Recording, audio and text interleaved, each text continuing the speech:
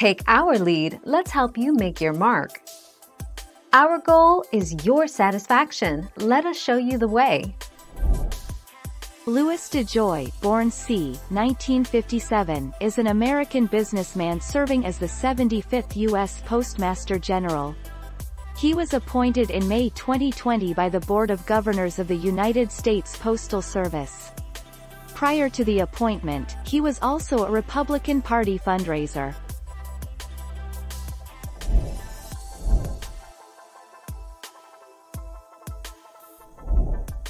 Take our lead.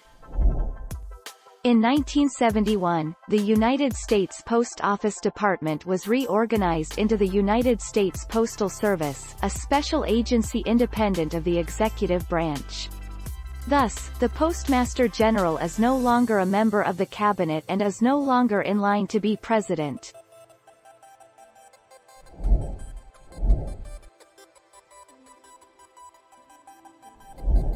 Let's help you make your mark.